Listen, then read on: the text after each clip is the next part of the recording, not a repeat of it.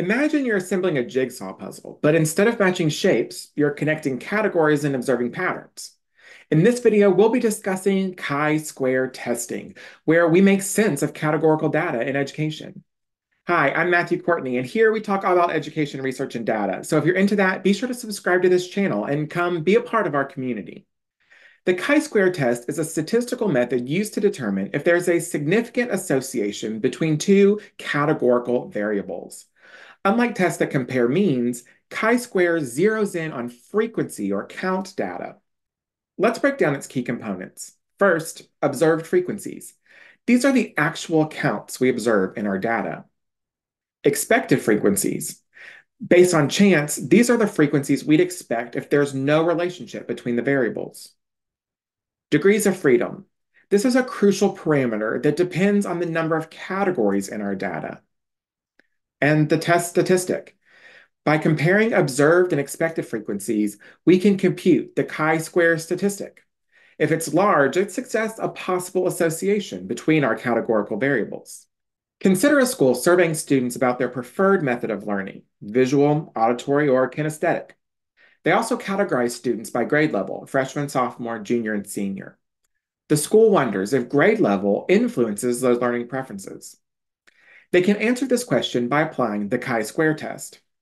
First, they would count how many students in each grade prefer each learning style. Those are our observed frequencies.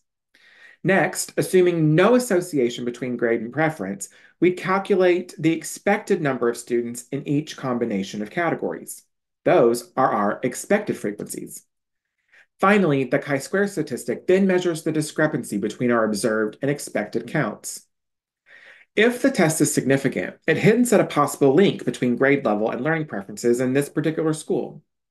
Think of each categorical response as a puzzle piece. When different pieces from different categories fit together more often than we would expect by random chance, the chi-square test flags that and tells us something interesting might be happening here. Let's jump over now to a spreadsheet so I can show you how to perform this type of analysis. Fair warning up front, it's a little fiddly at first, but you'll get the hang of it. First, we want to prepare a contingency table. This is where we're going to list all of those frequencies we discussed before. Let's stick with our learning preferences example. Here, you see a contingency table that shows the count of students at each grade level and how it lines up to the count of students' learning preferences. Next, we want to create an expected values table. To do this, we want to multiply the row total by the column total and divide it by the grand total. I've already completed most of the chart, but let's calculate the expected variables for our senior kinesthetic learners. I will select the empty cell and type equal sign. Inside parentheses, I will then select the row total for my seniors and multiply that by the column total for my kinesthetic learners. I will then divide that by the grand total, which here is in cell E7.